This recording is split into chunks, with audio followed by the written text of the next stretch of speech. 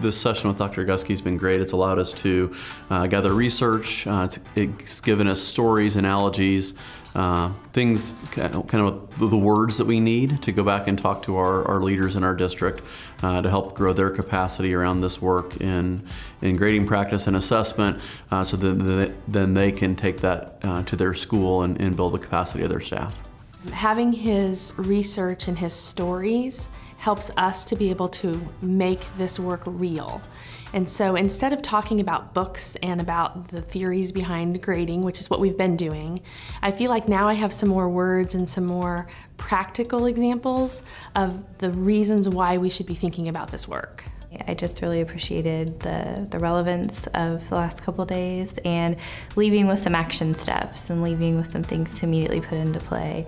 A lot of times you come to PD and you think, oh, this is great, and then you just put it back on your desk and move on. And so I think this was really great because there were some things to just immediately start doing. As I sit and process with our team, it's what can we take from today to immediately put into practice?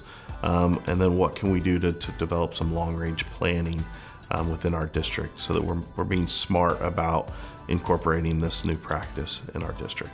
It's so hard to step away from the office and to take time to talk about and to think about the good work.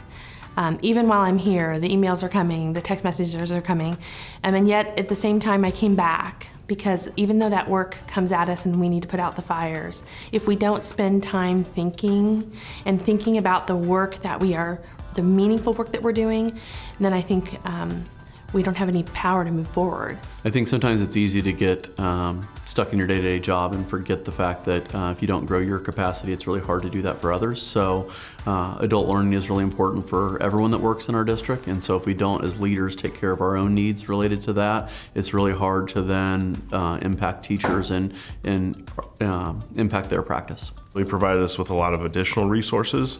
So during the little time in between his presenting content, gave us opportunities to look up the additional research that he had mentioned about, and then also to read. Having it over 2 days allowed me to go home last night and to kind of dig into some additional content as well.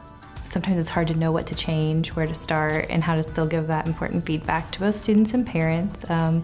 Like he said today, parents often are the ones that care the most about grades and report cards and things. So jumping off, finding a starting point is difficult. So I think that's what I'll take back from this the most.